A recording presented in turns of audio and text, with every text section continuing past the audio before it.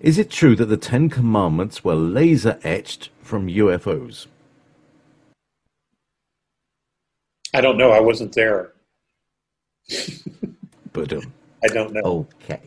Um, but those were general guidelines that were used in every um, uh, budgeting society, burgeoning society, or slave race. Those were rules and guidelines that the Anunnaki used um, all over the galaxy for their slave workers. They had rules. So, the Ten Commandments um, were guidelines of social order that were used everywhere. Thou shalt have no false gods before me. Um, that was a very distinct and specific order from Anu, who was the king of the Anunnaki. So everyone then knew who he was.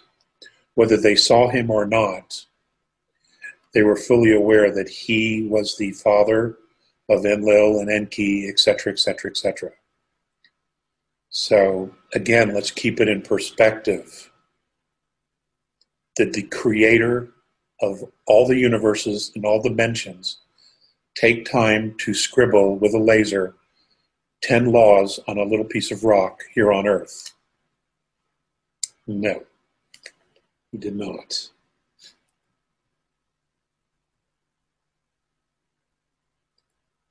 Probably not what you wanted to hear.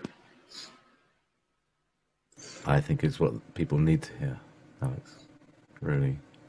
Remember the There's gods of the too much planet. specialness about the whole God business, and like they're no more gods than we are. In fact, they're probably lesser gods than we are, from what I can understand these days.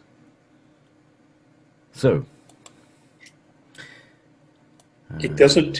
It doesn't take courage, and it doesn't take strength to suppress races that are less evolved from you.